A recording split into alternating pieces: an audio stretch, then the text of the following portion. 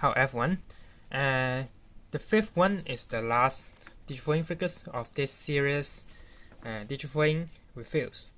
And you can see this is the Beetlemon, or we call it the human spirit of thunder. And as this is thunder, and the base is purple color, and it's very great purple. And this is the form of the human spirit. And then I'll show you how it's transformed into human or Digimon form. And first of all, just like the Lobomon, the leg, turn, and then push it back. Same as another leg, and push it back, and then turn back to the front. You can see the characters of thunder. Okay, and you can stand this figure straight, and his head, push it down, and the last is his arm. Okay, and then you have finished the transformation of these figures into Beetlemon. And this one is a little bit special from the others. There's this shells.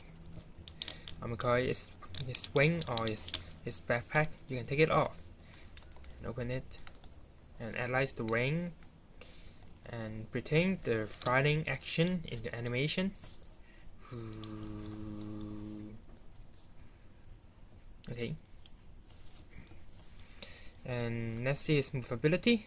And this is his foot, and very big movability allowed it.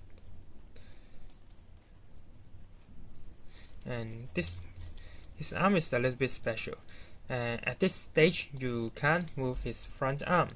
You need to pull it up and turn. Same as another. You can see, you can only turn his arm when you pull back this non-stick joint. And now I'll show you how to change it back into the human spirit of thunder.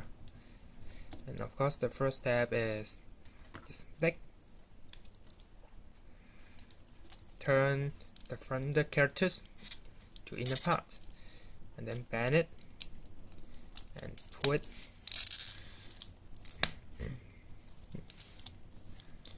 Same, this one. Turn the thunder inner part, and then turn his foot like this, and extend it, and his arm, this one, you bend and bend it again. This one.